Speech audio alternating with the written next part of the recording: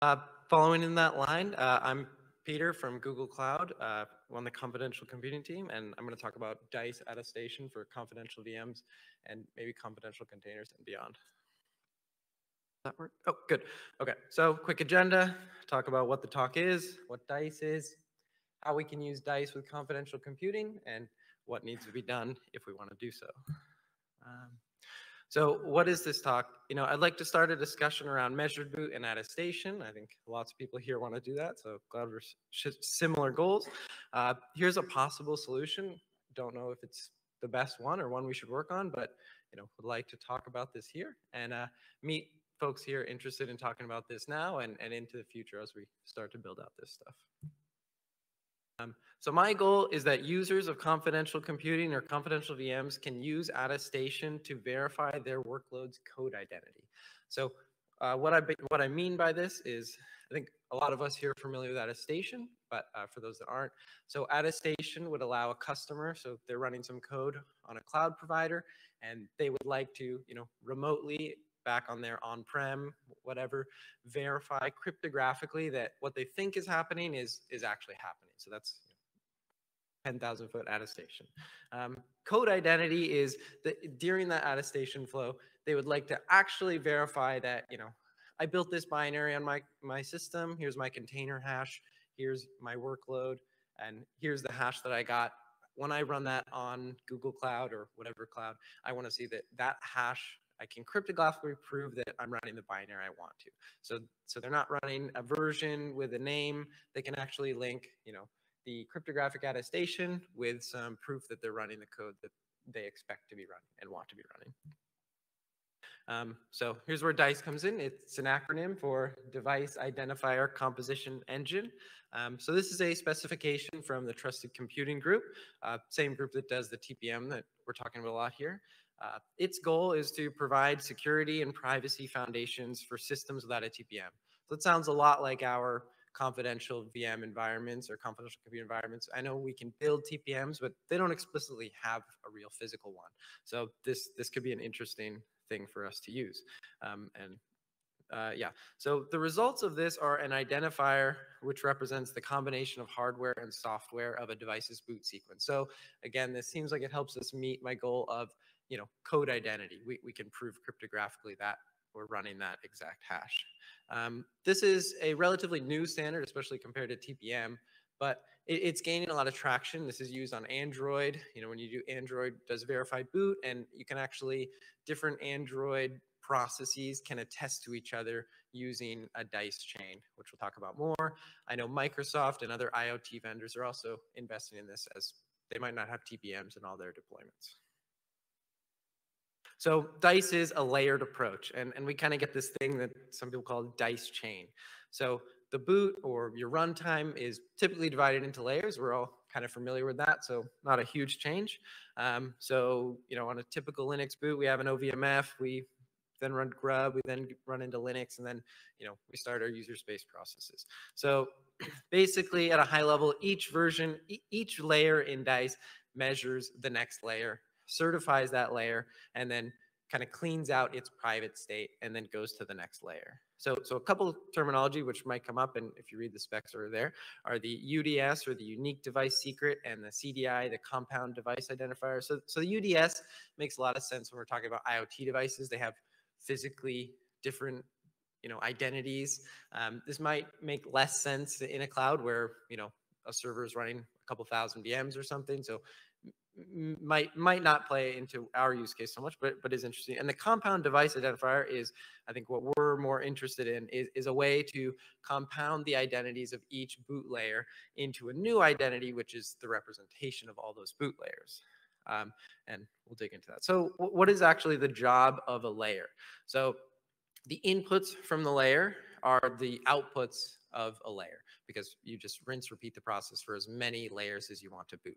So the inputs are the CDI of your layer and a device ID key pair. So this is your identity. This key pair is, if you're the boot layer, personifying the boot layer, then this key allows you to attest to what you are, or certify new layers, or certify what you'd like. And also you have access to the code, configuration, some metadata about the next layer. And you output the CDI for that next layer and a certificate for that layer's device ID key. So here you can see a layer boots up, you have your CDI. Here you can run that through KDF, you get your device ID key pair. That has already been certified by the previous layer. So you can then do what you need to do, set up memory, etc. You're ready to go to the next layer. You measure that layer, you add in some configuration, you make it, that goes into the new CDI. So you've taken your CDI, mixed it through with the info and measurement of that next layer. That is that next layer's CDI. And you can derive the key pair for that CDI and then use your device key to certify that CDI. Then importantly, if you don't have a secure place to store anything, which we probably don't in confidential community, in SNP or TDX, we might not have a secure place to store anything. So we can just zero out our CDI and zero out our device ID private key, not accessible to the next version. We package that all up for the next boot layer and we jump to it, process repeats. This repeats on, and then what does our end state look like? So in our end state, the workload at the end has a device ID asymmetric key pair. Again, that is the identity of that workload. It has a certificate chain from 0 to n layers of its boot stack, which certify each layer up to itself the workload. So those layers, 0 to n, those are all certified, or 1 to n, those are all certified by previous boot layers. And then we get to the boot stage 0, which needs to be signed by the SoC, the device of some sort. So with SNP, this might be the ASP. With TDX, this could be there's an SGX enclave there, which does the signature.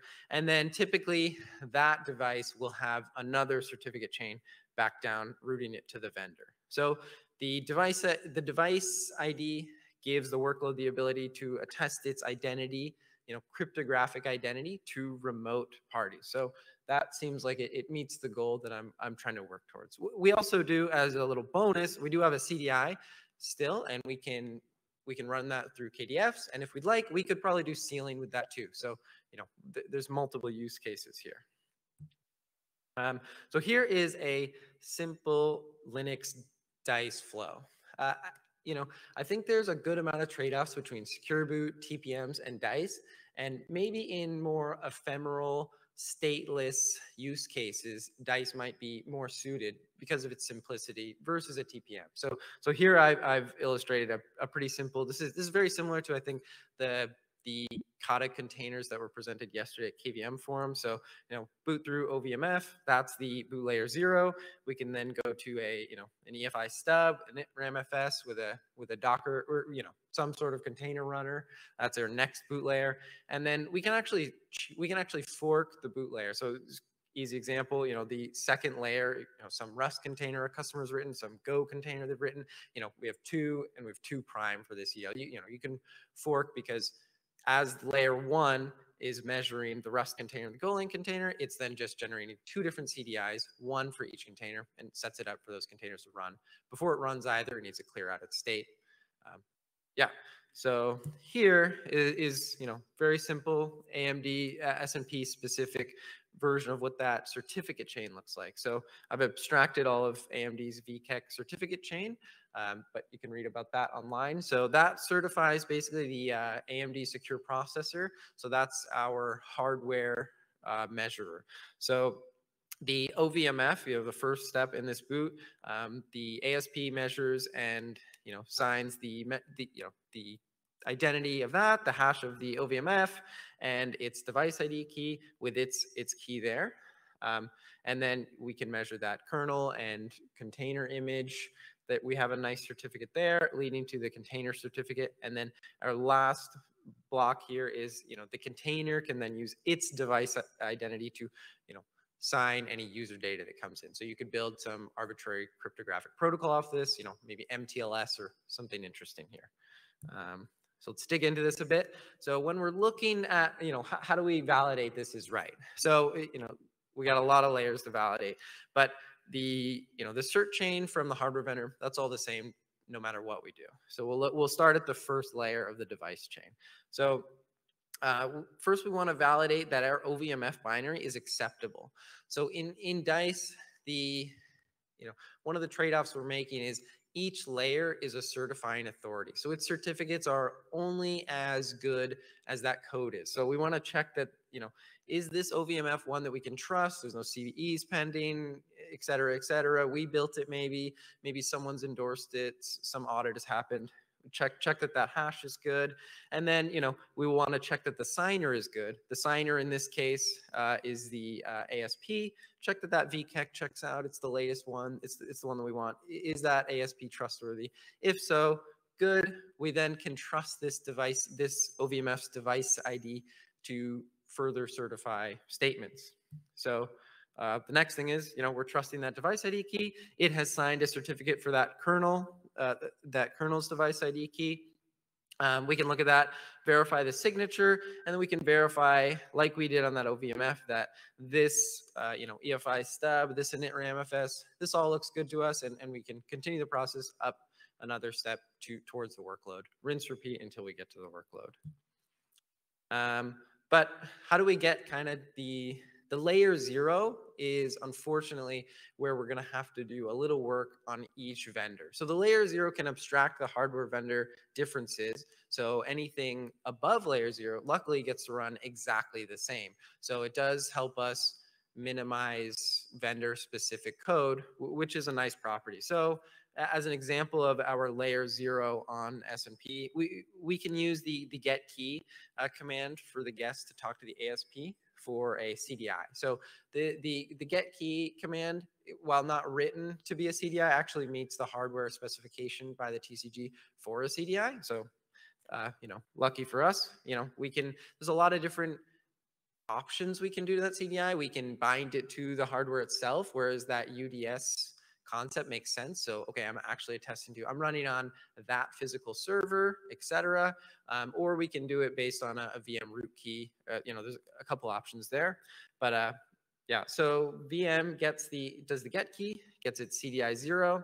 From CDI 0, we can derive a device ID key and then use the quoting feature from the ASP to generate a, it's not an X509 certificate, but it is a certificate of some kind of that device ID key. So this is where the difference would be from a TDX or SEV. SEV might have to do this layer differently, or when ARM has a functionality. So this is where our differences are. We get the quote.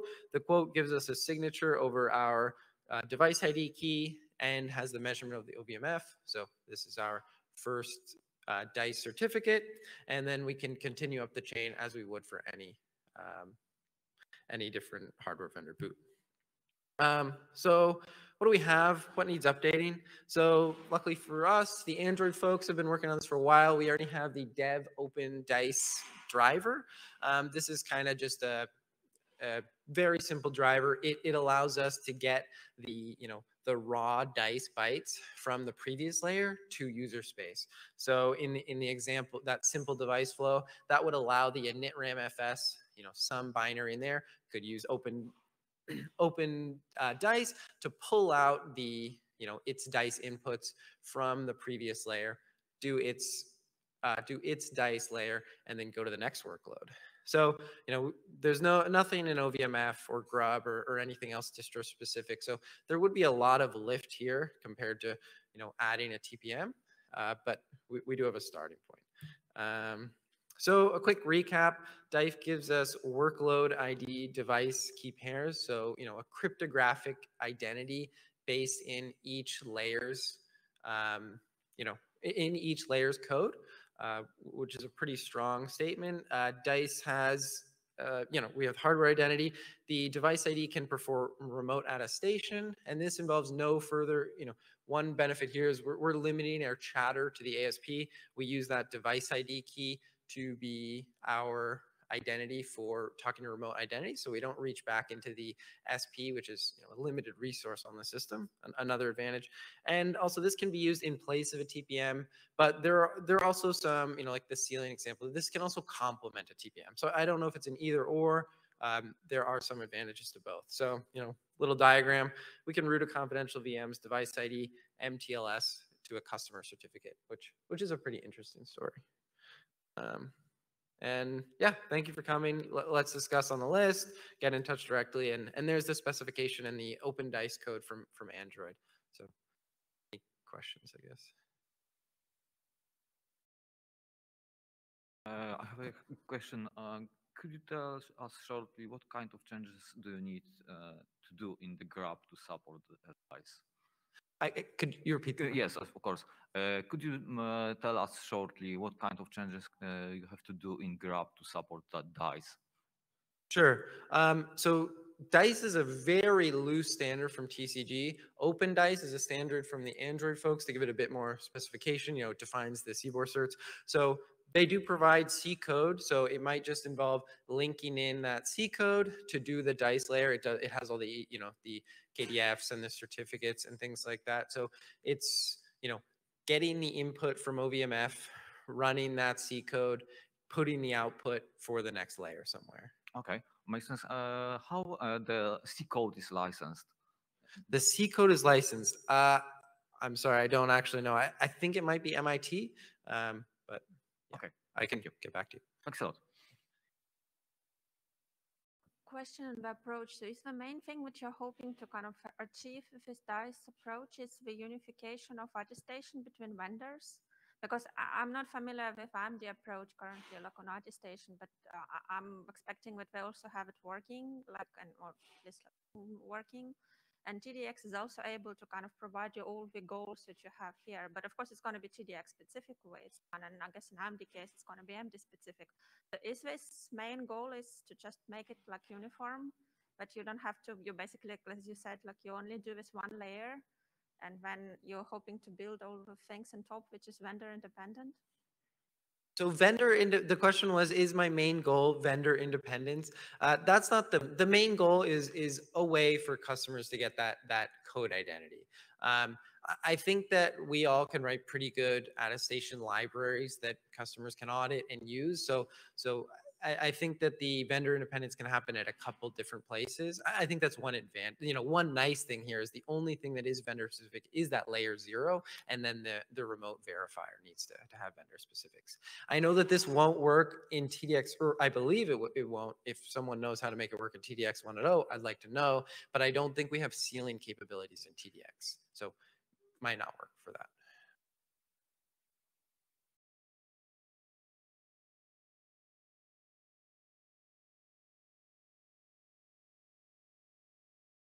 For some cloud VM kind of stuff, where is the benefit over using a virtual TPM?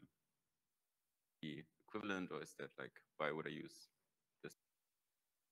Yeah, I think, you know, the TPM and DICE have very similar goals. The TPM is one way of giving you a cryptographic identity. This is a different way. We don't currently have a TPM for SNP. I know that we're working on one. One advantage could be, you know, if you prefer having a much smaller TEE, you don't want to link in an SVSM, this is a way for you to get this security without linking that in. You can have less layers, less code. And I think the SVSM could implement DICE if you'd like to use that for sealing, et cetera. So I think it's a trade-off. All right, building off of the last two questions, if we had VTPM or whatever TDX is doing today, which Elena just said we do, like, and if we could get the full measured boot out of those today, would we still want to do the DICE? Like you mentioned, maybe less code, or like the trade-offs are not, and the summary of the trade-offs of the two are not obvious. So I'm just curious, if we had that all today, would you still be proposing this? And if so, why? Yeah, I think that we do have use cases where the less code is nice, and not having to, you know, if you're in that simplified use case, you're not a typical distro boot, you're something new, you're a Kata container, you're some other, you know, smaller use case. So the TPM specification, how the PCRs are used, isn't relevant to you. So something simpler may be easy for you, maybe easier for you. You also do have the forking of the capability. I don't know if such a thing is possible with the TPM because everything's loaded into the same PCRs.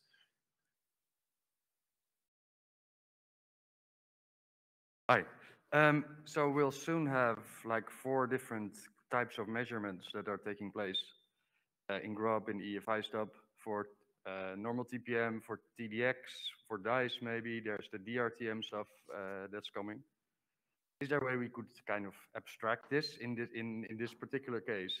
Do you think the dice machinery could be exposed to the firmware, to the loader, in the same way as the TCG protocols currently expose the measuring interface?